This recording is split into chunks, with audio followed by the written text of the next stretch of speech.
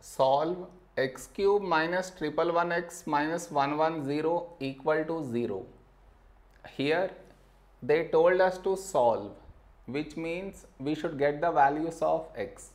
For that we have to change the x term. What I mean is, see, x cube. In place of minus 111x, now I write minus 1x minus 110x minus 110 equal to 0. Did you understand? In place of minus 111x, I have written minus 1x minus 110x. That's it. Next. Now from these two terms, what can be taken out common? X. So here you get x square minus from this x out you get 1. In the same way, from these two terms, what can be taken out common? Minus 110.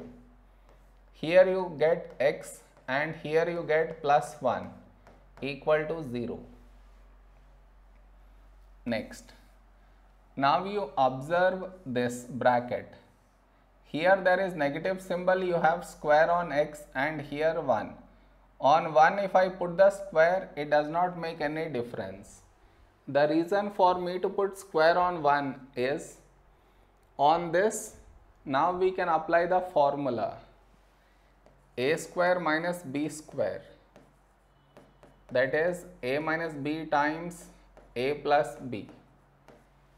In place of a you have x, in place of b 1. So this becomes x minus 1 times x plus 1. I repeat, on this we applied the formula a square minus b square, that is a minus b times a plus b. Okay, next. Over here no change, x plus 1 equal to 0.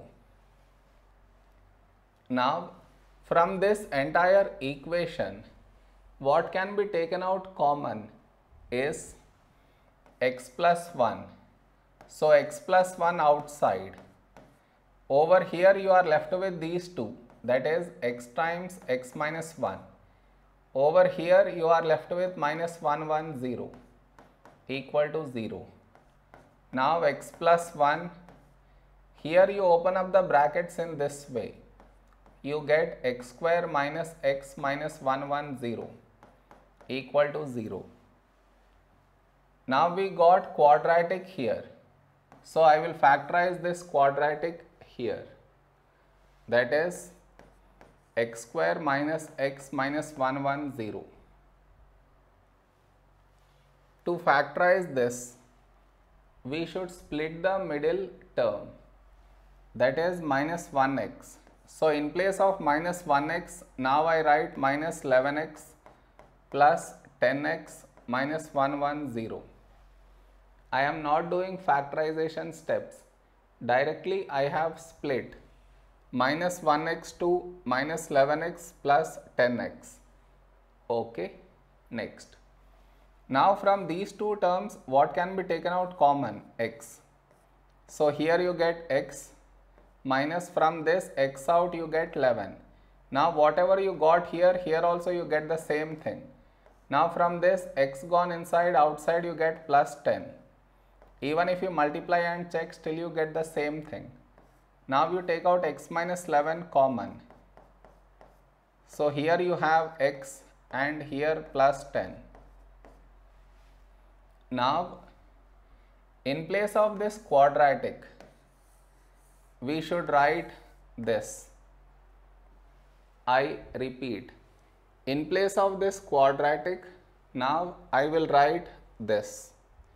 So this equation changes to x plus 1, x minus 11, x plus 10 equal to 0. More, they told us to solve, which means we should get the values of x, and over here we got product of brackets equal to 0. So to get x values, we should equate each bracket to 0.